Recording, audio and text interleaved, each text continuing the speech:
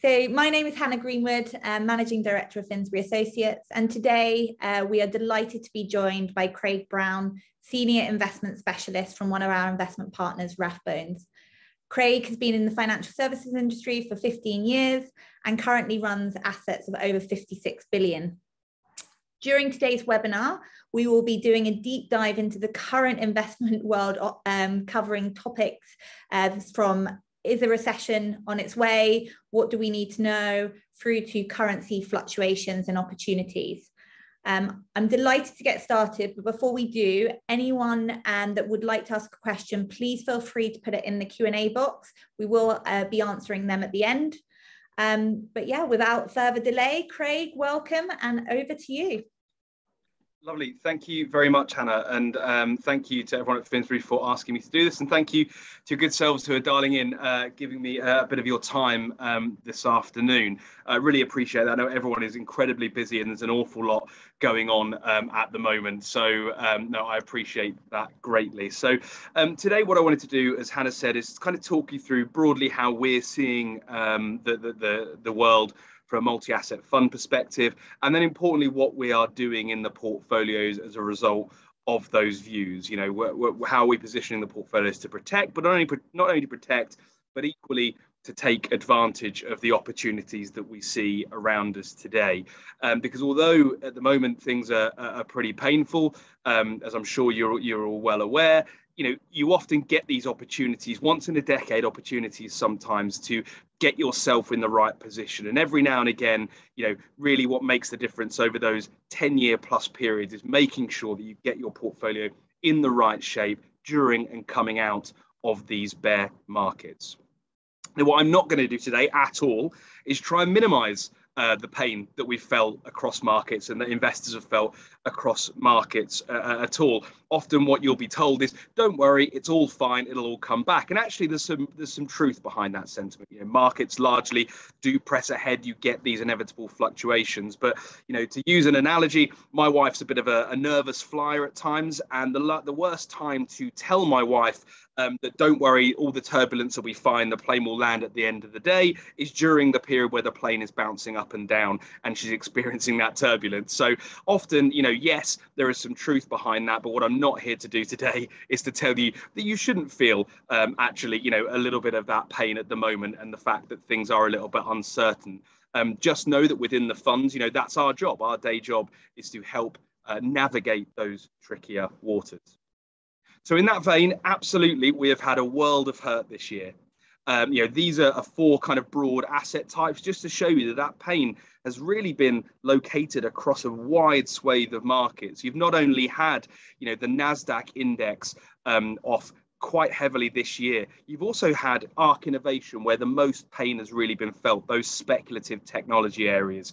You've also had treasuries, long dated US treasuries, feeling a lot of that pain. Again, typically an asset that you would expect to balance off that risk in portfolios, yet this year they're actually causing large elements of pain. And then indeed Bitcoin, an asset that's been pitched to many before as either an inflation hedge, as a diversifier, as a safe haven, as a store of value, again, is off heavily this year and has proven to perhaps, certainly at this stage anyway, be none of those things in terms of giving you the diversification that you desired. So there have really been very few hiding places this year for portfolios, but it has been a year of not quite two halves, you know, more a kind of 4 months, 4 to 5 months, and then the last kind of 6 weeks or so. And I mean, year to date, if you look at performance of US equities in particular, from a sector perspective, there is only one sector that has returned a positive performance so far this year. And, you know, there'll be no prizes for guessing that was the energy sector. That was your only hiding place this year in US equity. You know, that sector was up some 31% over the course of half one. Every other sector was indeed negative. So again, that pain has been broad. But what we've actually seen is the most pain has been in those speculative technology, those growthier areas. And I'll touch on why in a short while. But what we've seen over the last 6 weeks is a more broadening of that pain. It's really morphing into, at the beginning of this year, we had that rotation from growthier stocks into value stocks, more cyclical stocks that you tend to get during periods of higher inflation, and we moved into what can now be termed more of a broad risk-off sentiment, actually reflecting that, fear around inflation is clearly much higher than it was. And, that's a fear that we equally share. We've felt actually from the beginning of, the end of last year, we felt the UK was likely to be in a recession by the end of this year, even without the Russian invasion of Ukraine. And that really just kicked things into another gear for us for a number of reasons. The US as well is an area that we feel actually more comfortable with the US. Typically the consumer is in a healthier space. But again, if you look at things like the Atlanta Fed's GDP Now tracker, it's showing you that actually the next GDP print, we could technically be in a recession in the US already. Now, every recession isn't built equal, and it's important to remember that we probably haven't had a normal recession for some 20 years.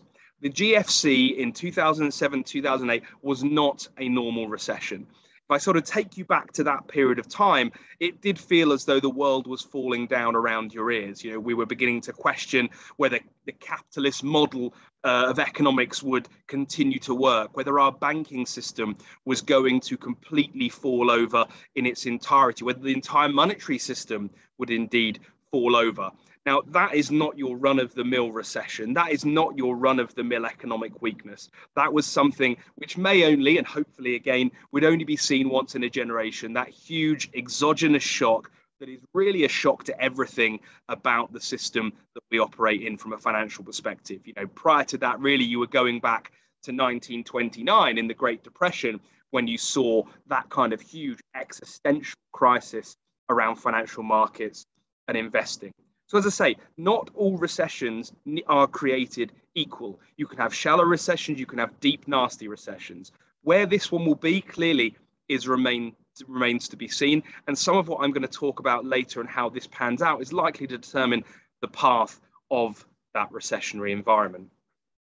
So the first thing I wanted to start on, and really, you can't escape at the moment talking about commodities. And there is largely a commodity crisis going on across the globe, and it's a crisis of energy commodities, it's a crisis of agricultural commodities, and it's affecting nations in very different ways. This chart, for example, shows Europe's reliance on Russian oil and Russian fuels, Russian natural gas, and Germany is particularly susceptible to this. And this was a risk that we had to try and manage in the portfolios. But there are different ways that you can look at these risks. You look from the high level when Russia first invaded Ukraine, and you think, okay, do we have any Russian or Ukrainian exposure? And again, for those that perhaps didn't hear from us during the time, no, we didn't have any Russian or Ukrainian exposure in the portfolio. So that's kind of issue one dealt with. Issue two, when you're trying to manage this risk, is then around, okay, well, do I have lots of revenues and earnings in those countries? And again, we looked at every stock in the portfolio, and we saw that there were marginal amounts of revenues generated from that area. But again, we're talking in the kind of low single-digit percentages. So nothing really that made us think, right, that fundamentally changes the investment case for that particular stock. So again, we felt that we'd done the work to mitigate that risk. And then you start getting down to those third order impacts. And, there are a couple of areas around that. And firstly, this picture on energy and oil. And look, some of this was already happening, quite frankly. The move to renewables, which arguably was going too far, too fast. And I think, the market is largely telling you that, our reliance on fossil fuels is such that we can't just rip them out of the way the world works. As sad as that is, and I'm sure there are lots of us that would wish that to be the case, fossil fuels for generations have become so ingrained in the way that we live and work and operate that you can't just press the stop button one day.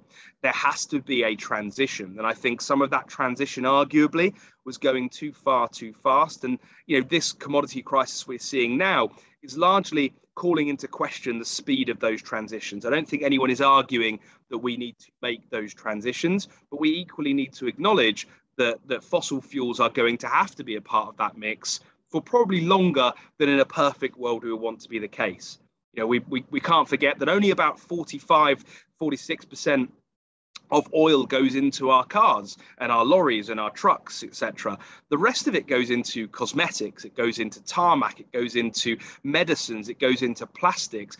And unless you're going to find replacements for all of those, again, oil demand is going to remain. And again, we may find replacements for all of those, but it's not something that can happen overnight. So again, this energy price pressure was there going into this. And I think, Russia invading Ukraine has clearly only exacerbated that. So again, one of those third order impacts we needed to think about in the funds was what happens in the event that, again, Europe, a region that's very susceptible to Russian energy supply, what happens if Germany, as an example, needs to ration fuel? And again, that's something that really has started to gain a lot of column inches over the last couple of weeks or so, where Germany has passed legislation to allow this to happen. But it's something that we were talking about in February and March as a risk that we needed to try to quantify. So we needed to look again through our portfolio and establish, okay, what level of production facilities for companies that we own are located in Germany or Europe, where they might be susceptible to energy rationing. And again, it's very unlikely for Germany to tell people to turn their lights off and to shut down their heating during the winter. What is far more likely, and again, what's been taking up those column inches, is Germany likely turning around to industry and manufacturing and saying, well, you can only run your plant for 3 days or 4 days a week. And clearly that impacts materially the output for those plants, and therefore what is genuinely going to be the likely revenue output from those companies using those plants versus the expectation. It's always that reality versus expectation which ultimately drives volatility. So again, we had to manage that quite closely. When we looked at that, we felt fairly comfortable actually that yes, we have some exposure, but it's not material enough to make us concerned that we are overexposed at that level to this particular risk. Now, the other area of this was food inflation. It's an area that, again, we'd been speaking about coming into this year because we felt that, again, what you were likely to see is more concern, more emphasis from governments on food security, on the supply of food, how easy we could get that food. Because COVID drove a lot of these concerns. When global supply chains gum up very quickly, countries begin to see how susceptible they are to these issues around supply chain disruption. And I think that's what a lot of countries saw during COVID, that the food supply wasn't perhaps as secure as they would like it to be. And obviously, the Russia and Ukraine conflict has only driven further inflation in food prices, with Ukraine accounting for large amounts of wheat, the global wheat crop. But we've also seen more protectionism around food supply. You had India, for example, banning the export of wheat because of a lower crop yield due to the heat wave. So again, all of these things are really focusing governments even more sharply than they were before on that food security. How quickly can I get the food? Can I grow it closer to home? Can I diversify my sources of food production? So what we wanted to do in the fund, and an opportunity we saw over the longer term, was to take an exposure in agricultural businesses that are really at the forefront of the research and development that's going on in these areas to allow crops to be grown perhaps in environments they weren't able to be grown in before. Or in the case of John Deere, who we've got exposure to in the portfolios, helping farmers do more with less ultimately. Whether that's autonomous tractors, whether that is looking at more precise tilling, which gives you better crop yields, or indeed precision application of pesticides, which has that dual benefit of one, it gives a better bottom line to your farmer because they're using less pesticide, and two, you end up with a hardier crop because again you've had that pesticide applied much more precisely to the crop, giving it greater level of protection. There's also a third level benefit from that as well, that clearly it's better for the global environment to spray less pesticides onto the fields and into the ground. So again, these companies are working on products, services, solutions, technology that are going to be at the forefront of how we produce food going forward. Again, going back to that seed technologies, it's not just growing seeds where perhaps they couldn't be grown before, but I think we all have to acknowledge that weather patterns are going through more extremes these days. And again, creating seeds that can withstand those more extreme weather patterns is going to be another key to how we secure food supply. So again, it's not just about the risks in these areas. Some of these areas do throw up opportunities, and we think that agricultural business, that R&D spend in agriculture, is going to be a key beneficiary of where government and research and development spending is going to go over the next decade or so.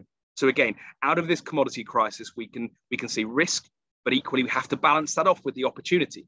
It's too easy to get bogged down, particularly when all the screens are red, when everything feels horrible, you're turning the screens on, they're red again. It's very easy to start getting bogged down in feeling overly negative. And sometimes what you actually need to do is try and think about the opportunity, building your wished for portfolio. Think about how you want to be positioned coming out of this, as I mentioned earlier. Inflation is a topic that I think, ultimately, I've probably never said the word, I haven't said the word inflation probably in my career as much as I have in the last 6 months, quite frankly. You can't escape it. It's the factor that's driving markets, that's driving central bank policy, that's driving consumer behavior. And again, it's an important area that we have to talk about. So despite my inflation fatigue, we can't get away without talking about it, sadly for me. But again, inflation, as we all know, has been running at higher levels. Now our view is that inflation is likely to moderate come the end of Q1, start of Q2 next year for a few reasons. And this chart actually is a handy way to highlight why we think that's the case. So this chart breaks down US inflation by its component parts. And what you can very quickly see here is that the green bar, energy, is contributing quite a lot to that inflation number. Again, I don't need to tell everyone that. You fill up your car at the pumps, you feel that, you pay your energy bills. In the UK, we've had lots of energy price rises, as I'm sure you've seen in the news, over the course of the last 6 months, with more to come. Again, that all feeds into that energy price inflation. So it's of no surprise. However, don't forget that inflation is a year-on-year number. So as we move into the end of Q1, start of Q2 next year, the oil price is going to begin lapping the highs from when Russia first invaded Ukraine. Now, there are risks to that, of course. Russia could, for example, just shut off energy supply entirely to Europe, or indeed Europe could ramp up those sanctions even further to create more dislocation in that energy market. So there are risks to this.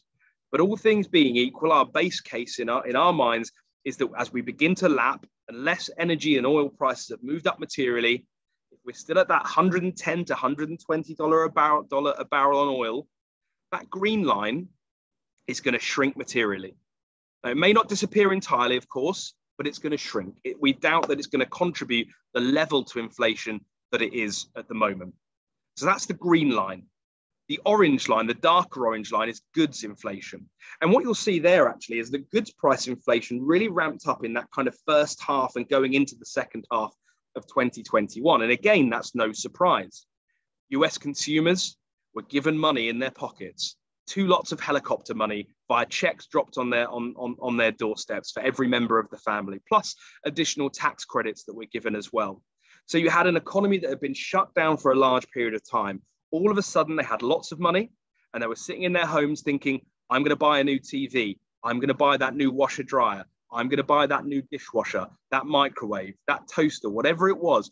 All of those white goods, we saw a huge demand spike in those goods type orders. But that coincided with a continual issue around supply chain dislocation, not just physically because the ships couldn't get from A to B or couldn't get there fast enough and become unloaded, but equally had issues around semiconductors. And semiconductors go into everything that we produce, say fridge, freezers, the lot. So again, without those semis, with freight issues as well, you started to see that goods price inflation. Now, as we're pushing through the course of this year, we're starting to see consumer demand weaken. Certainly, consumer sentiment is very weak. Gallup's poll of consumer confidence shows incredible weakness in consumer confidence. Also, when you look at retail sales, the absolute number of retail sales is higher. If you adjust that for inflation, retail sales have already rolled over. So people are spending more, but they're actually buying less. And there's only so long they can continue to spend more on buying less until that demand completely falls away. So again, you are starting to see both a combination of weakness in demand on the goods side, but equally some unblocking of those supply chains. So semiconductors now producing at a rate of around 15% higher than the long run average. You've got a supply response. Freight rates have fallen 38% from their highs. You're starting to see some of the pressure ease from those logistics issues. So between that and a weakness of demand, we'd expect that darker orange line materially shrinks by the beginning of next year. Now, you've then got the blue line, the services. Now, this is where we started to see really, as you can see on the chart, ramping up through the back end of 21 and into 2022. And this is where people have bought their fridge freezer, they'd bought their 65-inch TV, they'd bought their dishwasher, etc. And now, because they were finally unleashed, they wanted to go out and go to the theatre, go out for dinner, go on holiday. All of these pursuits, those more social services-based pursuits, you saw really come to the fore, and you began to see that price inflation. But again, with the Fed tightening monetary policy, with inflation running away slightly at this moment in time, we're starting to see that weakness. And again, going back to weaker consumer sentiment, weaker consumer confidence, all of this begins to pull down the likely trajectory for service price inflation.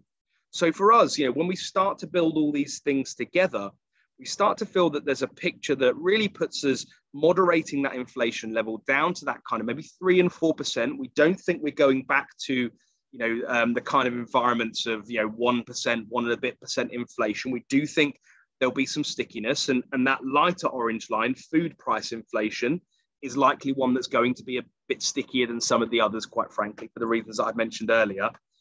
But again, we think that 3 to 4% level, all of a sudden, economies should be able to deal with that. Good companies should be able to pass that on and protect their margins, and wage growth should be able to keep up with that kind of inflation.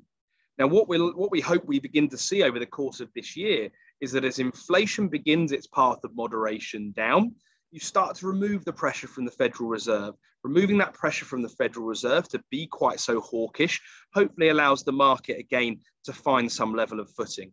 But the important thing here, and I'm going to mention this probably time and time again through this, is you have to be selective. You have to be active. Some of these companies that have fallen this year aren't going to come back. Some of these companies that are defensives, and I'll talk about this in a bit more detail shortly, are unlikely to protect you in a recessionary environment as well as they typically may have done in the past. So again, you have to be selective and you have to be active. We may yet see more rate hikes, which is going to push yields higher.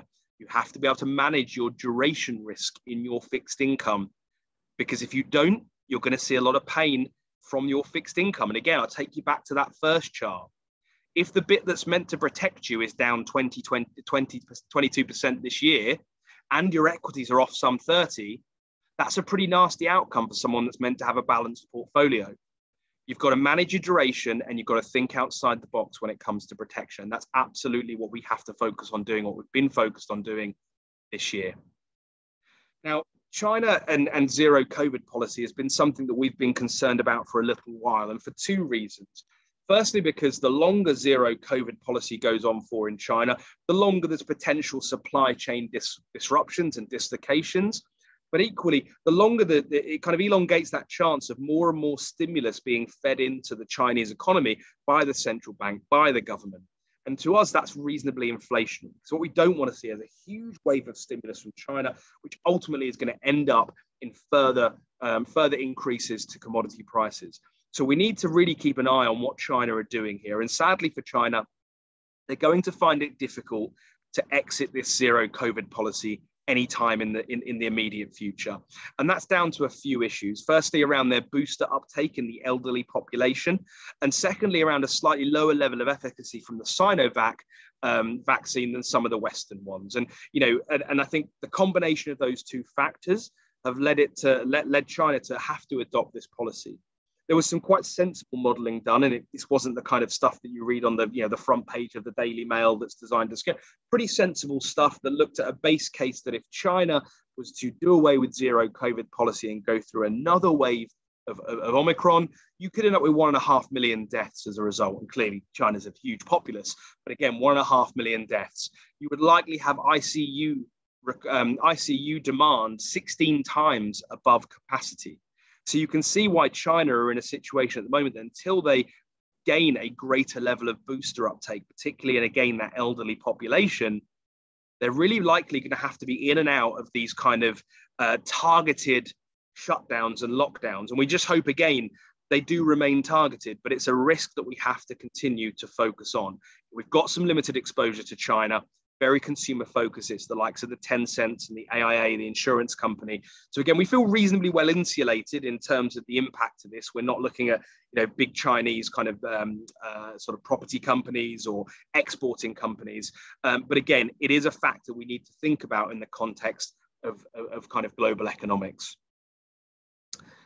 Now, this question on the staples is really looking at those consumer staples markets and ones that tended to, in previous recessions, which, as I've mentioned, we do feel that there's a reasonable degree of likelihood we are going to go into a recession, albeit, again, doesn't mean it has to be a deep, horrible, nasty one, depending on how things shake out. But a lot of people move to these defensive staple stocks, companies that produce shampoos and conditioners and bleaches and fairy liquid, etc., because they're seen as defensive. They're seen as, well, look, it doesn't matter what's happening to the global economy. We all still wash our hair. We all still wash our dishes. We all still need to pour bleach down the toilet to clean it. And there is a huge degree of truth to that, of course. We all still do need those products. They are consumer staples products. But the difference now, though, versus previous cycles, is that now there is a much greater level of choice for consumers during these recessionary times. The likelihood of trade down, in our view, has materially increased. And don't just take my word for it. Listen to Sir Stuart Rose, who is over at Asda. He was saying a couple of weeks ago that actually they were already seeing consumers trading down from branded goods to their Asda own brand labels or other sort of cheaper brand labels. Because again, if you're in a recessionary environment, yes, you need the bleach. But are you likely to say, well, actually, I don't need to buy Domestos. I can buy another bleach, which is half the cost, probably does the same job. Because again, the quality of these trade downs, these substitutes, has increased materially over time. Or are you going to stick paying that heavy cost for Domestos and those branded goods? And there'll be an element that do, of course. There'll be an element that continue with owning the brands. But again, the way these staples have behaved in the past leads you to believe that that is a much more resilient source of revenue than we believe it is. You've got the likes in the UK of the Lidls and the Aldis that have not only taken market share from the supermarkets, but again, their sort of own brand products are getting followings in their own rights. And again, they're materially cheaper than the ones that are produced by the Unilevers and the Reckitt Benkeisers of this world. So if their entire model is predicated on resilient demand and their stock prices and their valuation is predicated on very resilient demand during a recession, when actually, is that demand going to be there? Can they pass prices on? Because again, this is the other issue. You settle at 3 to 4% inflation. Perhaps you're in a recession or there's economic weakness out there. Unemployment's a little bit higher. Again, what are the chances that you, as one of those consumer staples companies, can put the price of your shampoo up by 5 or 6% and not see that trade down effect? We think it's pretty unlikely. And that pricing power impact, it can be huge in terms of what the long-term returns are going to be like for the business, how the market will treat that business because of how robust and resilient that margin is. You have to keep thinking about how protective these margins are, particularly when inflation is going to be stuck around. So we really question how staple are these staples? And our answer is we don't think they're hugely staple. The products in and of themselves, yes. The brands, not so much. We've limited our exposure to almost nothing in this consumer staples area. And look, they've done well actually over the last 6 to 8 weeks. But I think you roll forward to the end of this year or the beginning of next, we are in a recession. If inflation's moderated, but it's still running at that 3-4% level, I think you're going to start to see some disappointment in the numbers from some of these companies when they've not been able to pass that price pressure on, when they've had consumers trading down in larger numbers as really the inflation has begun to bite the wallets even further of those consumers. So again, we've got to question those old narratives. A lot of people get sucked into these defensive stocks because they've always been defensive. Sometimes history tells us things, but sometimes the game changes. And we think here the game has slightly changed in this consumer staples market. The other area that we have to do, what we've got to do here is focus on quality. And that sounds incredibly obvious, but there are different ways that you can look at quality. And what we're trying to do with this is that there are a lot of companies that have fallen a very, very long way during this. And this goes back to needing to be active and selective. Some of those companies are very good companies that you would want to own for the long term. And to a certain extent, it's the baby going out with the bathwater. There's a whole other subset of those companies that, quite frankly, deserve what's happened to them perhaps over the last 6 months or so, because ultimately they aren't quality business models. Perhaps some of what was driving their price was largely irrational exuberance. You know, some of those speculative technology areas, the SPACs that were launched in the course of last year, those blank check companies, you know, what's happened in the crypto space and the NFT space, some of this irrational exuberance had clearly crept in. And that's where you've seen the most pain. But what we need to do now is decouple that business risk from the stock price risk. What we can never do is mitigate stock price risk. Equities will always be volatile. That's the nature of equities, because sentiment will drive volatility in equities as well as fundamentals. So equities are always going to be a more volatile asset class. We can't ever buy a company expecting that to never have any volatility in the equity price. The bit that we can control better, the bit that we can mitigate though, is the business risk. And this is thinking about whether these businesses are likely to come through a crisis, whether these businesses are likely to remain leaders in their market after a crisis, and whether these businesses are going to be able to maintain those margins during an inflationary period of time. What we do and the way we think about quality is we look at 3 factors. And again, you know, we've looked at every single company that we own in the portfolio through this lens during the course of this period of weakness. And it's something we regularly do anyway, but more so or more regularly during periods of crisis. We look at the net debt of that company. How indebted is that company? Ultimately, if your net debt level is high, if your leverage is high, 1, rate hiking cycles can really hurt you. And 2, ultimately, you've got to service that debt. And if your top line is falling, you've still got a big debt service to pile to service rather, then ultimately that gives you a lower degree of optionality to ride through this and what you want to do coming out the other side. So you want to see companies with sensible levels of leverage, low and sensible levels of net debt. We need to look at the margins as well, because ultimately those margins are going to tell you, firstly, what value consumers place on those products. Are they willing to pay a higher margin? And equally, how resilient that margin may be during a crisis. Because ultimately, if I'm owning a company that's got a 40% margin, and look, maybe they can't pass on the whole price rise this year. Maybe they have to take a 300 basis point, 3% haircut to their margin. I'm still owning a company with a 37% margin. If I own a company that's got a 4% margin and I take a 3% haircut, I'm not far from losing money. I'm not far from doing away with my shareholder earnings at that point. So again, margin is a key factor we need to look at. And then lastly, free cash flow. Because again, you can do all sorts of accounting trickery. You can have accounts that have got asterisks everywhere and pages of notes. The one thing you'll struggle to follow is cash. Cash is cash. And cash also gives optionality.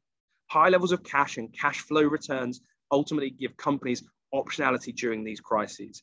Optionality on how they might want to position themselves coming out of the crisis.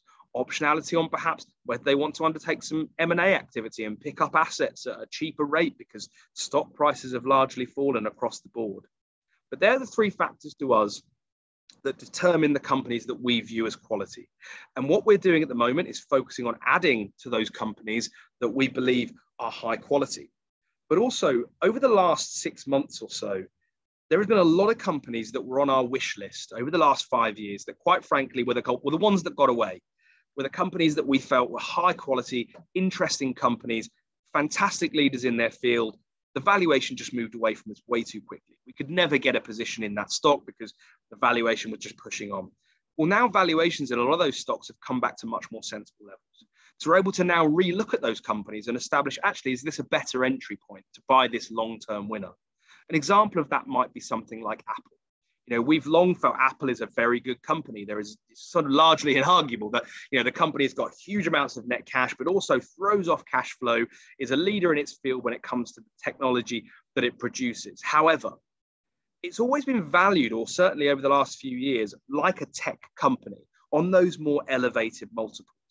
And we felt for some time that actually Apple to us is more of a luxury goods company. It's more that kind of company where, these aren't necessarily at the cutting edge of new technological developments. A lot of these developments are iterative and they've become that luxury goods brand. So we felt that, look, we'd be happy to own a bit of Apple once it was valued like a luxury goods company, which wasn't forthcoming until a few weeks ago. And then a few weeks ago, it actually ended up trading on a valuation very similar to LVMH, Louis Vuitton Moet Hennessy, so another luxury goods brand.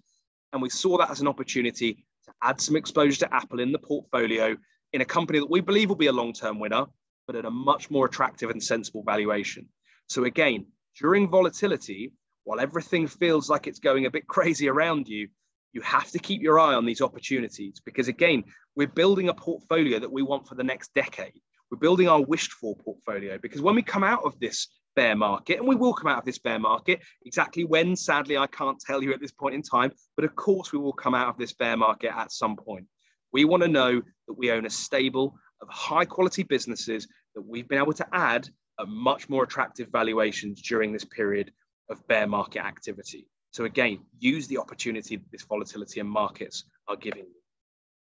And then lastly, I just wanted to touch on subscription models, and really this is focused on that resiliency of earnings point again. And, if you think about subscription models, every man and his dog wanted a subscription model, as their kind of investment of choice over the last sort of 3-5 years or so. And there were lots of sensible reasons businesses moved to subscription models in the past. Think of Microsoft. Microsoft used to sell you the disc. You had to go down to your local, kind of electronic shop. In the UK, it was PC World or Currys or Dixon's. You get the disc, you go back home, you put it into your computer. It takes several hours and lots of loud noises out of the hard drive. All of a sudden, you've got your new operating system, or you've got Word and Excel and PowerPoint, etc. Now, if you're anything like me, next year when they've got the new version, you probably don't bother driving down to PC World, getting the disc, spending the several hours uploading it. You probably think, well, those developments are largely iterative. They're probably not going to change my life. So I'm going to carry on with this disk. And actually, I used to run those disks for years before they fell over and really couldn't do what I needed them to do. And then I would be forced to go down to PC World. Now, the problem for Microsoft, of course, is that if they're looking to allocate some research and development spend, some CapEx to really drive production of this, to know what they're getting on a return on investment, they need to know how many people are going to buy the disk. And they've frankly got no idea, because all of us on this call would have a very different timescale over which we'd buy those different discs. They've got no guaranteed revenue every year from people that have this software. So they say, well, okay, what we'll do every year then is we're going to give you a download. You don't need to go down to PC World anymore and get your discs. You download it every year, the updates. You get all of our R&D every year, and you just pay us 70 quid a month or $70 a month. Sorry, $70 a year, not a month. That would be bloody expensive. But yeah, you pay us that 70 quid a year. Now, the great thing for Microsoft is that all of a sudden they know every year that they're getting that subscription revenue. So they know how much they can spend on R&D, what the return on investment is going to be. And for us as investors, we've got much clearer line of sight of what their revenues are in that business because we know what their subscriptions are. And that doesn't mean people will never cancel subscriptions, but as I'm sure you're all aware on this call, it's pretty hard to run a business these days without using these Microsoft solutions. It feels like the entire world's financial system runs on Excel, quite frankly. And I'm using PowerPoint right now to deliver this presentation. So again, it's quite hard to rip them out of the wallet. You don't want to be that first out of the wallet. And therefore, that combination of not being first out of the wallet and a subscription model means I should reward that company with a higher multiple because they've got resiliency of earnings. I can see those earnings for a longer period. Now, what we had during this sort of 5-year period, sort of before and during COVID, is you had a lot of companies changing subscription models and were getting rewarded like they were Microsoft, like it made the sense it did for Microsoft, but it was anything but. And, the kind of prime example I would give of this is one day I was walking down from Finsbury Circus to our office in London last year, and I noticed that a very well-known coffee shop was offering subscription coffee, and it was £20 a month. It's now 25, but I guess that's inflation for you ultimately. And you can have as much coffee as you like. Well, I say as much coffee. I think it was 5 a day, but woe betide anyone that's going to drink more than 5 coffees a day. I wouldn't like to be in a meeting with that person. But ultimately, you had this model that was subscription. And ultimately, again, people looked at that and thought, that's great. I can get that line of sight of revenues. But to us, it doesn't make as much sense as it does for Microsoft. Because again, taking you back to that resiliency point, you go through hard times, your energy bill's gone up, your fuel's costing more at the pump, your weekly shop is costing more and more every week. What's the likelihood you're going to keep that coffee subscription? The first thing out of your wallet is you're going to be saying, do you know what? I'll buy a jar of Kenko, or I'll just buy one coffee a day, or whatever it is. Ultimately, that £25 we don't think is a particularly resilient part of a consumer's wallet. And the last place you want to be owning is a business that's been rewarded like it has resilience of earnings, but actually it has none. And again, that's what we're finding out with some of these subscription-based companies. They're rewarded like a Microsoft, like resilient subscription earnings. When push comes to shove, people cut these things very quickly. Netflix is a prime example. Netflix was rewarded like those subscriptions were sacrosanct. It would only ever go in one direction. And we have the first ever print of negative subscriber growth. What happens? The stock is off some 30%. Because again, you're getting more competition in this area for Netflix now. You've got Disney Plus, you've got Paramount Plus now, you've got HBO, you've got Peacock, you've got Sky that are entering this market more and more now. There's a huge amount of competition in this space. And again, going back to a period where you might see economic weakness, you see more pinches on consumer wallets, people aren't going to carry 5 and 6 subscriptions for television anymore. Now, it doesn't mean they're going to cut them down to 0, and Netflix might not always be the one that goes. But if people go from 5 down to 2 or 3, Netflix is probably going to lose some subscribers. There'll be some people that value Disney Plus over Netflix. Myself being one of them, given I've got a 2 and a 4-year-old, if I cancelled Disney Plus, I would be absolutely for it. But I could probably cancel Netflix, actually, and I wouldn't get it in the neck from the kids. So ultimately, people will make those decisions. So to my mind, again, you had a company there that was perhaps valued like the subscription numbers were only ever going to go one way, which they're not. And you've got a company that's valued like ultimately it's incredibly resilient, which we think, again, that resiliency might be in question coming economic weakness and the level of competition that's now in that market. I've covered an awful lot of ground there, so I hope I've given you all a sense of, I guess, what we're thinking and how we're operating in the multi-asset funds, how we're viewing the world. I'm very happy now to take any questions from everyone on anything I've covered, anything I haven't covered that you want to hear more about. The floor is really yours, so please do ask away. Thanks, Craig. Yeah, anyone that's got a question, please put it on the Q&A. But Craig, I've got a question that we're always asked as financial advisors, is why would we, and I think right now especially it's an interesting time. So there's always passive versus active management. And obviously, as we know, if you buy a passive fund or a passive investment, it's much lower cost than active management. But I'll hand over to you of why it's important for active at the moment.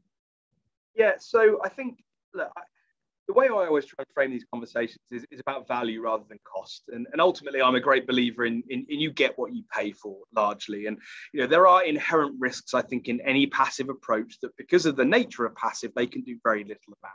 I mentioned earlier the risk in duration fixed income. Now, if you look at the average bond index, particularly if I look at government bonds as an example, you look at the average sort of gilt index or US Treasury index, the duration in those indices is often 12 to 15 years. And what that means is ultimately the way that duration calculations work is that if you see a 1% rise in yield, your bond will fall in price by about the duration times the move in yield. So if you've got a 15-year duration index, yields move up 1%, you might expect to see a 15% drawdown in that particular index. Now, as we know, bond yields have moved an awfully long way. And the issue with the passives is that you are just beholden to owning duration that's at the index level. And the reason duration has moved up is because lots of corporate treasurers and governments have termed debt out as long as they can at these cheap rates. So you've never taken ultimately as much interest rate risk for so little return as you are now when you invest in passives in that fixed income space.